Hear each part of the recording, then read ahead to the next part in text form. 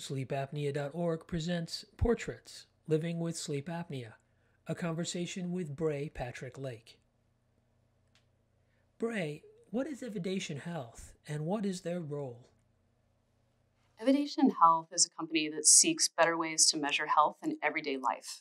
And so that means understanding patients' behavior, lifestyle, diet, all of the data that's really invisible from the healthcare encounter and not found in a clinical record.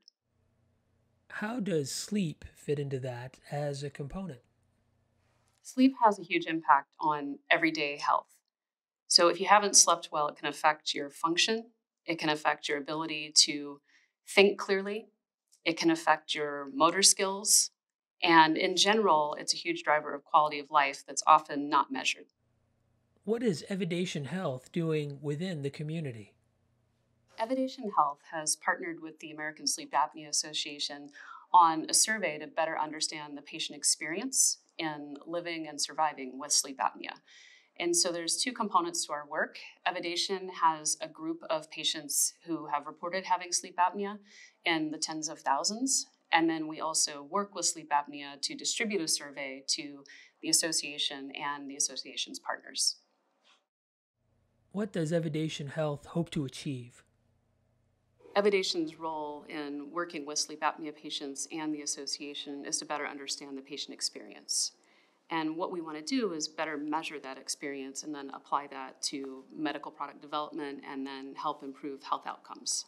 And so some of that goes into what we would call a regulatory setting with FDA-regulated medical products. And so we can use the patient experience to help design clinical trials and new medical products. And that really starts with unmet need and understanding, what do the patients living with this disease need most? What are the most burdensome symptoms?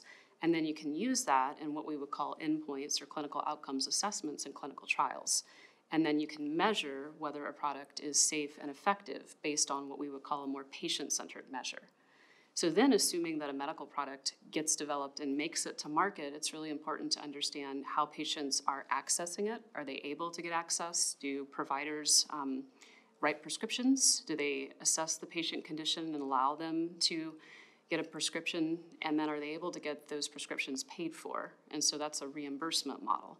And then in the end, how do patients actually use these medical products to improve their life and improve their health outcomes?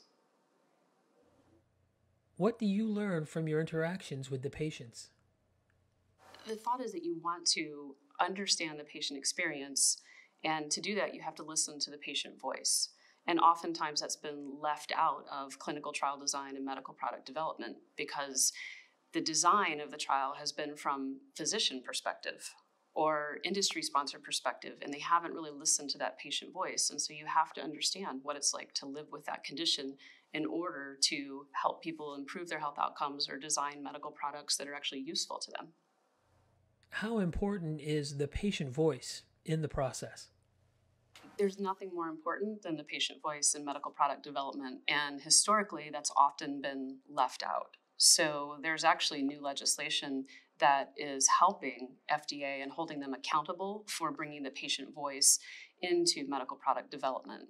And it's sad that we have to really push this hard to make it happen, because you would think in any other industry it's organic. You start with the consumer or the user experience. And in medical product development, it's been completely left out. What is your message to people living with sleep apnea? My message to people living with sleep apnea is to collect their data and try to take control. I know it can feel very scary when you're living with a disease. Your life is upside down. You're attending medical appointments. You're trying to get things paid for. But collect your data, find ways to share it, work with foundations like American Sleep Apnea Association who can help you utilize your data and advocate for you to have a voice in medical product development and in reimbursement and access to medical products. How does the AWAKETogether Summit help this community? The name of the conference is AWAKETogether because there are many people living with this disease, and it's important that we build a community that comes together and really advocates for the community's needs. To learn more, visit sleepapnea.org now.